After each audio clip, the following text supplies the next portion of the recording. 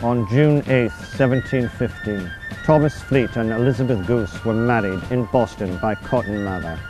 The pairing of Fleet, a printer to a woman of a peculiar surname of Goose, can be traced as the source of one of Boston's most persistent, inaccurate, and adorable rumors that the original Mother Goose was from Boston and is buried at the Granary Burial Ground alongside Thomas Fleet.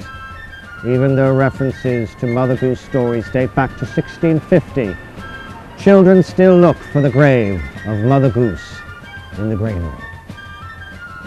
This Day in History brought to you by the Freedom Trail Foundation, partnered with the Massachusetts Teachers Association to bring history to life.